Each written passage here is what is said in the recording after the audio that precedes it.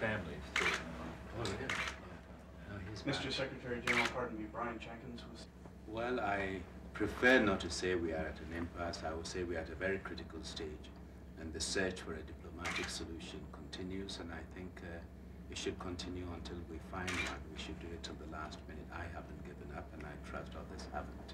Sir, an Egyptian newspaper yesterday said that President Mubarak would have suggested to you, had you traveled to Cairo this week, that Mr. Butler has alienated Arab nations and should be replaced as UNSCOM chairman.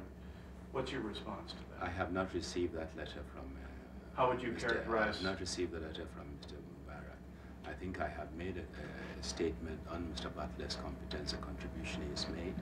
I've also indicated to the press that he is a man who has not only done a good job, but has worked under tremendous pressure in the last couple of months in a very sensitive assignment. And in those kinds of situations, one may slip up once or twice, but it doesn't necessarily negate all the good that one does. Is your hope dwindling for a peaceful resolution? That is my hope, and I'm working very hard for one. Thank you, sir. Thank you very much.